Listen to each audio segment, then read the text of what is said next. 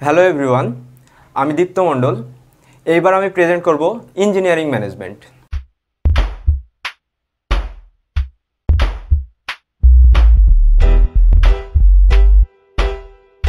Engineering ম্যানেজমেন্টে কি?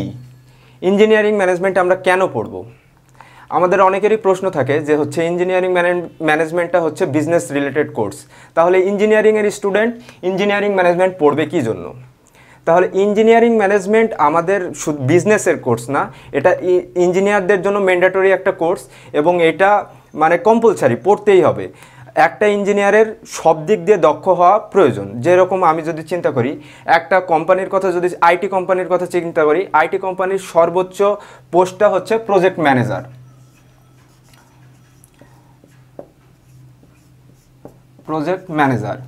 এই প্রজেক্ট ম্যানেজার কি করে? Project manager or business analyst. Project manager তার কোম্পানির সকল দিকে তার নজর রাখতে হয়, সব কিছু তাকে ম্যানেজ করতে হয়।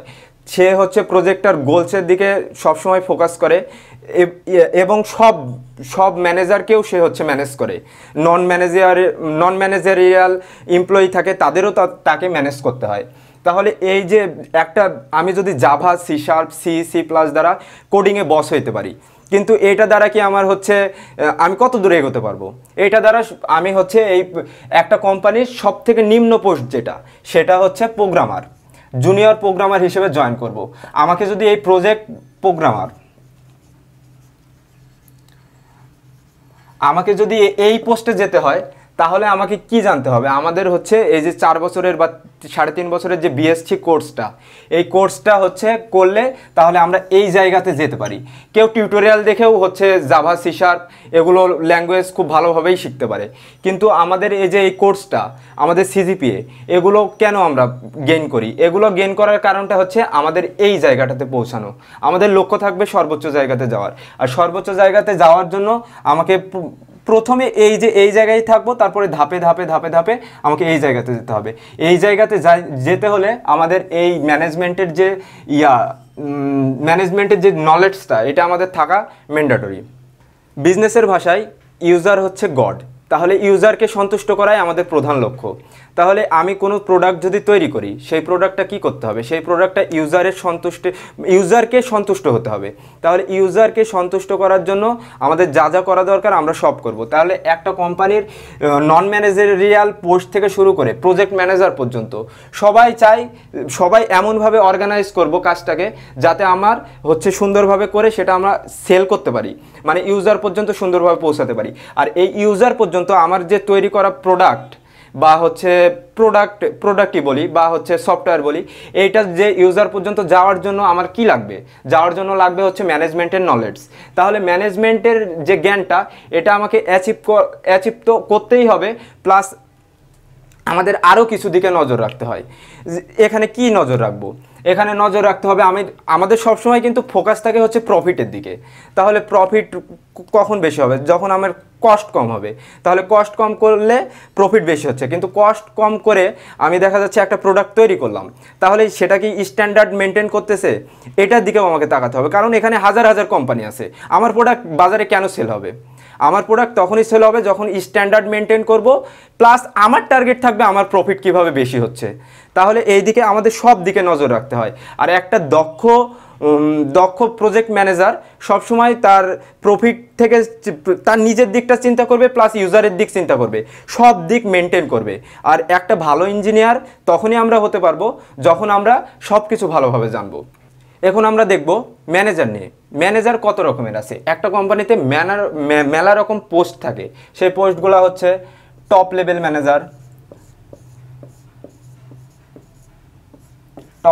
ম্যানেজার, তারপরে থাকবে মিডল ম্যানেজার,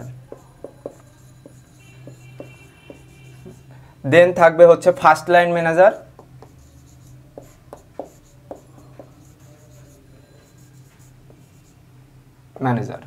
আর লাস্টে থাকবে নন ম্যানেজারিয়াল পোস্ট।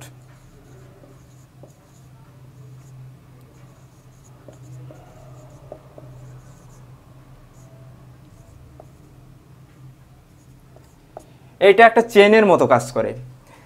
এইটা যে এই নন ম্যানেজারিয়াল যে পোস্টটা আছে এই পোস্টটাকে হচ্ছে কন্ট্রোল করে হচ্ছে first line manager. First line ম্যানেজারের কাজটা হচ্ছে এই এই নন ম্যানেজারিয়ালের মধ্যে যে কাজগুলো আছে সেগুলো ডিস্ট্রিবিউশন করবে। আর যে মিডল ম্যানেজার আছে, মিডল ম্যানেজারটা হচ্ছে এই ফার্স্ট লাইন ম্যানেজারকে কন্ট্রোল করে। এখানে কন্ট্রোল একটা গুরুত্বপূর্ণ বিষয়, কন্ট্রোল করবে প্লাস হচ্ছে সব কিছু দেখবে, ম্যানেজ করবে। আর টপ লেভেল ম্যানেজার যে, এই টপ লেভেল ম্যানেজারের কাজ হচ্ছে অল ওভার টোটাল প্রজেক্টটার দিকে তার নজর থাকবে, এখানে এখানে এখানে সব দিকে, প্লাস সে তার গোলটা কি এটা সবসময় মাথায় রাখবে। আর এইটাই আমাদের হচ্ছে ম্যানেজারের মানে kind of manager, many kind of manager, এগুলো আমাদের হচ্ছে জানতে হবে। তাহলে একজন সফল প্রোগ্রামার সবসময় তার প্রোগ্রামের ভবিষ্যৎ দেখে। তাহলে ভবিষ্যতের দিকে মানে আমার প্রোডাক্টটা কত দূর পর্যন্ত যেতে পারে, ইউজার কেমনভাবে নেবে, এইটাকে আমাকে আগেই কল্পনা করতে হবে। সেই কল্পনার বেজেই আমাকে কাজ করতে হবে। এর জন্য আমাদের ফাংশন অফ ম্যানেজমেন্টটা খুব ভালোভাবে জানতে হয়। তারপরে হচ্ছে কম্পিটিটিভ মানে অ্যাডভান্টেজ, এইটার দিকে নজর দিতে হবে। কম্পিটিটিভ অ্যাডভান্টেজের মধ্যে কি আছে, কস্ট কম্পিটিটিভনেস, ইনোভেশন, তারপরে হচ্ছে কোয়ালিটি, তারপরে স্ট্যান্ডার্ড, এগুলোর দিকে আমাকে তাকাতে হবে। তাহলে এখানে কস্ট কম্পিটিটিভনেসটা কি, কস্ট কম্পিটিটিভনেসটা হচ্ছে আমি কিভাবে কম কস্টে প্রফিট বেশি করব। প্লাস এই জায়গাতে এই সাথেই আর একটা জিনিস আসছে কোয়ালিটি, কোয়ালিটিটাকে আমাকে কন্ট্রোল করতে হবে, কোয়ালিটি আমাকে ভালো রাখতে হবে। এইটা সবসময় আমাদের কোয়ালিটির দিকে নজর রাখতে হবে, বাজারে ভালো প্রোডাক্ট ছাড়তে হবে। আর ইনোভেশনটা কি, ইনোভেশনটা হচ্ছে আমাদের যে নিউ ডিমান্ডটা থাকে সেই মানে নিউ প্রোডাক্ট বা নিউ ডিমান্ড অনুসারে আমার হচ্ছে প্রোডাক্টের কাজ করতে হবে।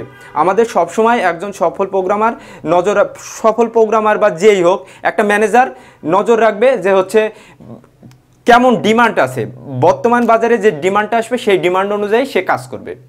আর একটা জিনিস হচ্ছে স্পিড। স্পিডটা কি, স্পিডটা হচ্ছে আমার ওয়ার্ল্ডের যে স্পিড র্যাঙ্কিং আছে সেইটার দিকে আমার নজর রাখতে হবে। এখানে যারা লুজার দিয়ে আসলে কিছুই হয় না, আমরা উইনারকে সেপারেট করব লুজার থেকে, এইটাই হচ্ছে স্পিডের মধ্যে পড়ে। তাহলে একজন প্রজেক্ট ম্যানেজার বা হচ্ছে ম্যানেজার বা আইটি ম্যানেজার সবসময় হচ্ছে এই চারটা জিনিস ফলো করলেই সফল আইটি ম্যানেজার হতে পারবে বা প্রজেক্ট ম্যানেজার হতে পারবে। এগুলোর দিকে নজর রাখতেই হবে। ইঞ্জিনিয়ারিং ম্যানেজমেন্ট হলো প্রফিট রেখে একটা প্রোডাক্ট ইউজার পর্যন্ত সফলভাবে পৌঁছানোর কৌশলটা এখান থেকে আমরা পেতে পারি। আর এর জন্য আমরা কয়েকটা মডেলের দিকে নজর রাখি। সেই মডেলগুলো মানে ইঞ্জিনিয়ারিং ম্যানেজমেন্ট প্রোভাইড করে, প্রজেক্ট ম্যানেজার থেকে শুরু করে ইউজার সবাইকেই প্রোভাইড করে। যে হচ্ছে প্রথম আমাকে হচ্ছে প্রোডাক্টিভিটি,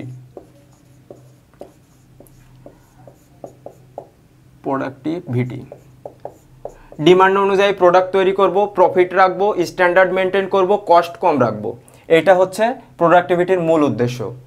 তারপরে হচ্ছে এখানে ইউজারও দেখবে স্ট্যান্ডার্ড মেনটেন করে কম খরচে কিভাবে একটা বেস্ট প্রোডাক্ট সে পাবে। তারপরে আসবে হচ্ছে transportation model, location planning.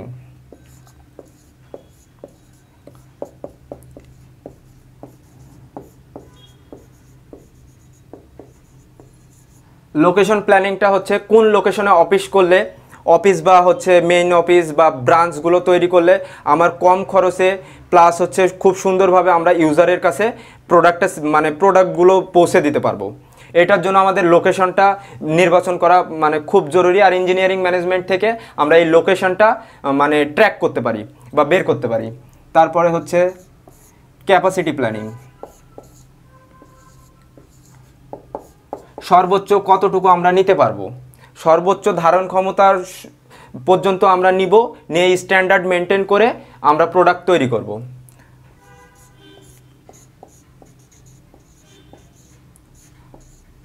Transportation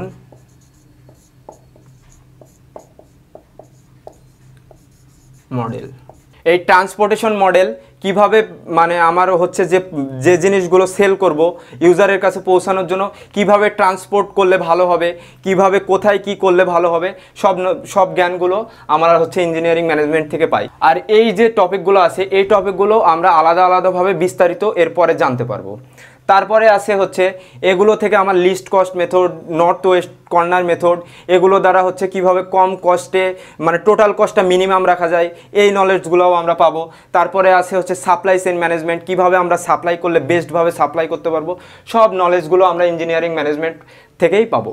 এভাবে আমাদের ইঞ্জিনিয়ারিং ম্যানেজমেন্ট হচ্ছে একজন ইঞ্জিনিয়ারকে দক্ষ ইঞ্জিনিয়ার তৈরি করে, দক্ষ ইঞ্জিনিয়ার হিসেবে প্রুভ করে, এবং হচ্ছে এটা শুধু ইঞ্জিনিয়ার যে শুধু ইঞ্জিনিয়ারিংয়ের কোর্সের মধ্যেই মানে ইঞ্জিনিয়ারিং কোর্স বলতে আমার হচ্ছে প্রোগ্রামিংয়ের মধ্যেই পড়ে থাকবে শুধু তাই না, এখানে ইউএমএল থাকবে, তারপরে ডিজাইন থাকবে, সব দিকে বেস্ট হবে। এর জন্য আমাদের এগুলো কোর্স মানে ম্যান্ডেটরি কোর্স, এবং এগুলো নিয়ে মানে প্রশ্ন থাকারই কথা না যে এগুলো হচ্ছে আমরা কেন শিখব। So this is all about why we should learn engineering management.